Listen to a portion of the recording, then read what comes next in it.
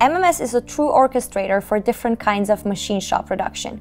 It is able to plan, run, and monitor various kinds of machining processes. This also means that MMS collects a lot of data about various production events to its database. Every pallet transfer, NC program end, or part completion is automatically saved to the MMS event history. In MMS version 8, we are harnessing all this data to create even more value to our MMS users. Therefore, Fastems is very proud to introduce the new MMS tool for data visualization and reporting, which is called the MMS Insights.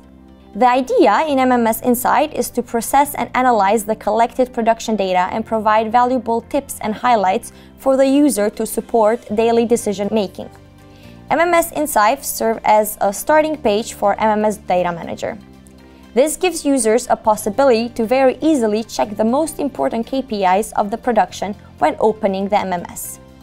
Examples about the data which MMS Insights provides are, for example, which cutting tools tend to break down or wear out the most often, or which NC programs have lasted longer than expected.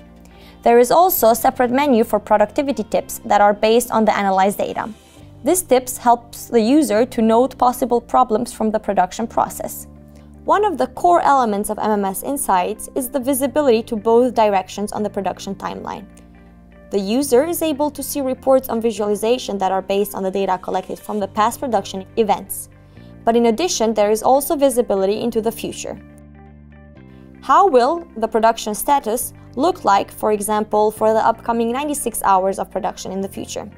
What will be the machine utilization, or how many parts we will actually be able to machine?